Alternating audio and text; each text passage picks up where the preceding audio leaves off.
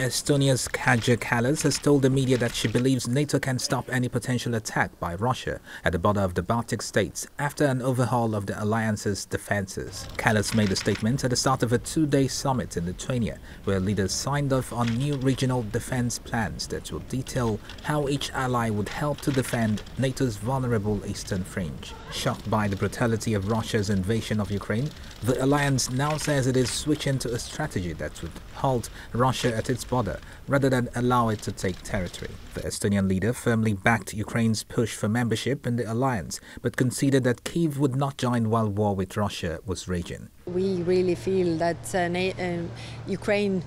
Ukraine's place is in NATO because that is the only security guarantee that works and is the cheapest. That functions as Article 4 for the NATO's allies. That means that you can call consultations every time, like all the members of this council can. Ukraine is an equal member around that table. And what comes to Ukraine, what they will bring to NATO's table is that they are the only army that knows how to fight the Russians. So they actually, considering that Russia is considered by NATO to be the biggest threat, they have the knowledge, they have the actual functioning army and many other things that they bring to the table. Kallas had warned ahead of NATO's summit in Madrid last year that her country would be crushed by Russia's forces on the previous alliance plans. NATO countries have now sent thousands more troops to NATO's eastern flank to allow them to respond more quickly to any aggression from Russia.